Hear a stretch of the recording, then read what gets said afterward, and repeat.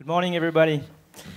So we're Fred and Nico. We're two of the three founders of Blablacar, and we wanted to share our experience today regarding growing Blablacar and the story behind it.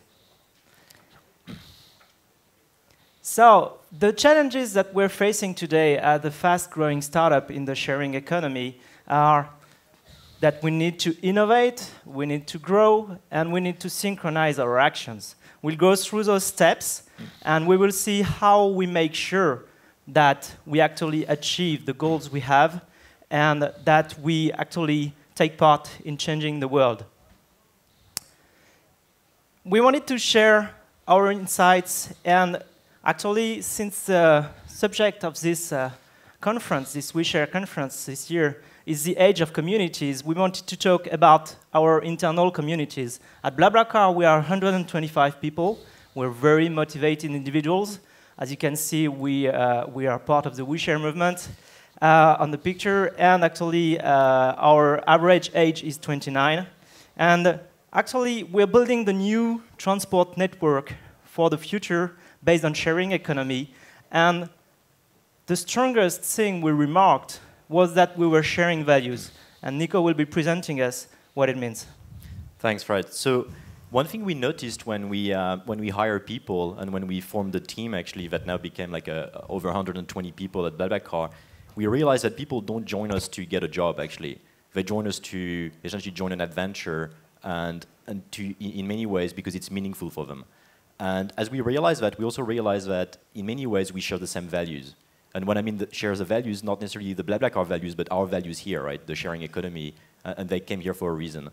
And so very quickly we realized that we could actually create those values actually from our internal communities and our companies. And we realized something else. We realized that as you start a community or a company, actually two things really matter: processes and culture, and in a way values. And in the very early days, actually, values and culture is probably the most important. And you might have seen, actually, because it came in the press recently, what Peter Thiel actually told the Airbnb founders. And he told them, I think, a couple of years ago when he invested, just remember one thing, here's my advice: don't fuck up the culture. And in a way, the best way not to do that is to have strong values and also shared values by your employees and your community. So we knew we had something a bit special because all the people joining Blablacar joined Blablacar because they shared these values around sharing and around the sharing economy. And the challenge for us was how to extract those values actually from our employees. So what we decided to do is we went for, a year ago actually, we went for a ski weekend, a retreat for 3 days. And obviously we went skiing, drinking, and partying, but we've also taken the whole company in a room which happened to be actually a movie theater for over 2 hours, I think. And over time, we asked people to brainstorm and extract the values. And that's how we created about 10 values for the company, which in a way crowdsourced from the employees. So Fred is going to start with some of them. So the first values deal with how we innovate and what spirit we have to have in order to continue to innovate and to make sure that we're actually changing things. What we remarked is that at the core of everything for us is passion. You can't really innovate if you don't have passion. And actually, ideas that change the world come usually from passion, because you need to go out of the normal path to innovate, and you can't do that without passion. So here we just show Edison, like a great inventor. He had the passion. He invented the light bulb. He invented the phonograph, the motion picture camera. We haven't invented all this now, but we try to have the spirit which puts us into a situation where we are actually able to innovate thanks to the fact that we have the passion moving us. The second thing we remarked is that there is no way you can go around using your own service if it's a service you want to propose to other people. So we remarked that there are 3 very complementary and cyclical steps into making innovation reality. Those 3 steps are think it, build it, use it. And actually, our brain functions differently when you think, when you build things, and when you use it. When you use your service, you're actually a real user, and you can feel everything that the users will be feeling when they'll be using the service, which helps you improve the service when you go back to the think phase and then the build phase. And in the sharing economy, since we're building services, we're very lucky because we can actually try our own service. It's not always the case when you build new products or new services. But in the sharing economy, we're building services for everybody, which means including us, and so we're using it. So what we do sometimes is we try to think about, for those of you who are old enough to know MacGyver, we try to think what would MacGyver do in this situation, and that's the think phase. And then MacGyver also builds it, and then he uses it, sometimes at his own life's risks, but he uses it, and this is the whole cycle of innovation. Those are the first steps that makes us able to innovate and continue to go forward. But then, when you're using it, and some users are using it, you enter into the growth phase. And the growth phase is something different because you need to get millions of people actually using the service just like you do. Nico will be presenting us all the growth values. Thanks. So for those who know me, or worse, actually, those who work with me, they probably know I'm a bit of a growth junkie, and I like things to scale and to scale fast. And that actually started like when I started my career in Silicon Valley, and I had my Silicon Valley heroes. And one of them was Vinod Khosla. So I don't know if some of you know Vinod Khosla, but he was the co-founder of Sun Microsystems back in the 80s. Very successful company. Then he went on and to work as a VC at Kleiner Perkins. And he started all the clean tech investing at Kleiner Perkins with Vice President Al Gore and John Doerr. And then he went on to create his own firm actually to invest in clean tech. And he said something that stayed with me and that we carry actually at Blablacar, which is if it doesn't scale, it doesn't matter. And he said that several times. If it doesn't scale, it doesn't matter. If you do a clean tech project, if you do anything. And I think it doesn't apply to everything. It probably doesn't apply to all of us here. But it probably applies to most of us. If we want to do something meaningful, it needs to scale and grow. And if we think of what we do here, if we're building a ride-sharing service for 100,000 people in France, it's cool, but it doesn't really matter, right? It's not going to change things. If we start doing that for millions of people in France, it gets interesting. If we do that for all of Europe, if we do that globally, and we start moving millions of people every month on a new people-powered network, which is what we try to do, then it matters. Then you're changing the lines. So we decided to have some of our values actually around scaling and around growth. And I'll go through that. I'm conscious of time, so I'll go through that pretty quickly. But one of them is as you grow, you'll screw up, right? Because you're going to go fast, and as you go fast, you always screw up. And it's pretty key actually for us to foster a culture of screwing up in a way.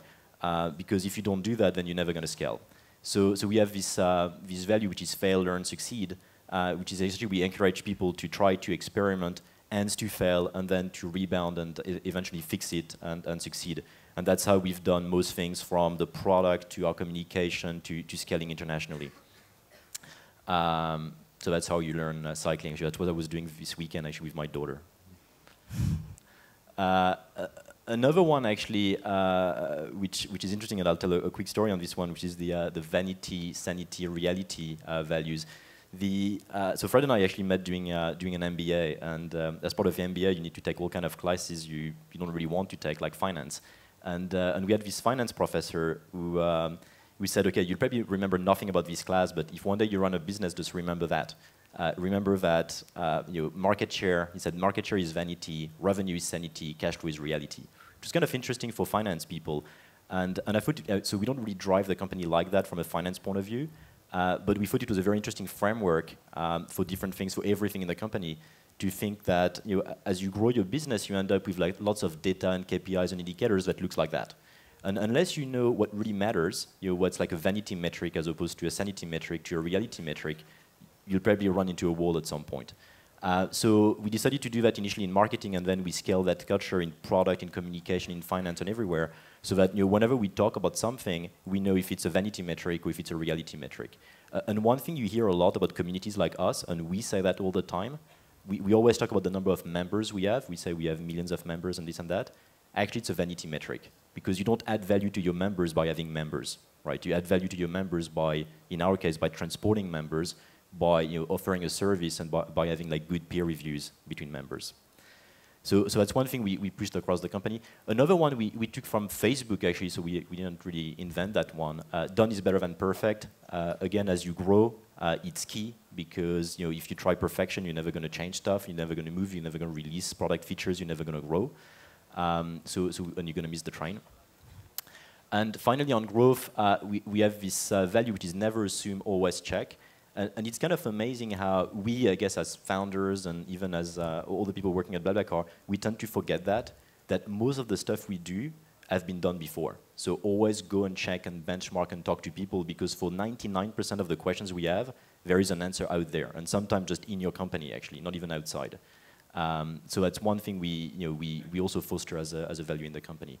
So once you've done all of that and you start growing, as in a way we're quite lucky because it's happening to us and now we're growing super fast, you also need to start managing like more and more people, the bigger community, more and more countries, and the key is how do you synchronize all of that? And Fred is going to touch on that.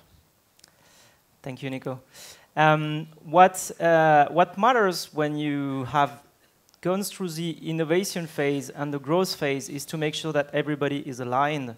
And since you don't have lots of processes already in place in the company because everything is so new, you need some other kind of lighthouse or lights that you can follow to make sure that you're taking the right decisions, because you don't have a process to follow. And the values are really here to help everybody in the company to take the right decisions at the right moment, given the circumstances.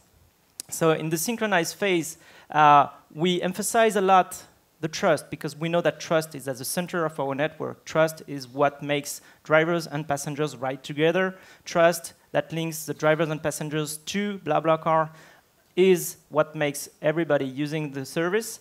And so we've actually been through it quite a lot over the last months. We've created a superhero named Trustman. Some of you may have seen. His superpower is the rating that he has on all the sharing economy services. And we also made a framework for trust, which is named Dreams, and states what information you need to find in a sharing economy service to make sure that you trust someone you've never met. So trust is very essential to us, and that's why we formulated this value in Trust with Trust. Share more, learn more is also a value that is very important to grow further and to synchronize, because when you innovate, you learn new things. If you don't share them, you don't innovate together and you don't grow further.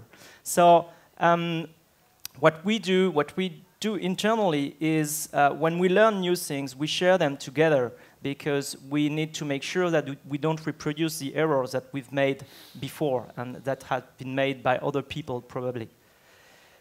And finally, the member is the boss. This should never be forgotten. It's really at the core of everything we do. Our role is really to serve the community the best we can, and this is the central value that we are actually applying at Blablacar. So the final one, actually, just to wrap up on all these values, I mean, the final value that really came out, actually, of the exercise we've done during that ski weekend was fun and serious, right? And that was really, that really, I think, characterized our community, our millions of members, but also our internal community, i.e. our company. And I guess what we found out as a team is, and the reason we have both fun and serious, is you need to be very serious individually, doing your work and being committed and being passionate about what you do to create collective fun. So, and for us, that was kind of the umbrella of all these values we created. Okay, so we wanted to share this with you today because we really believe that these values are universal and can make any sharing economy service grow further. And also a quick note, by the way, if you like our shirts, they're very fun, and if you want to share the values too, we have lots of shirts. Laura, Alexandra, Shirley, Justine will be distributing them at our booth. Thank you very much.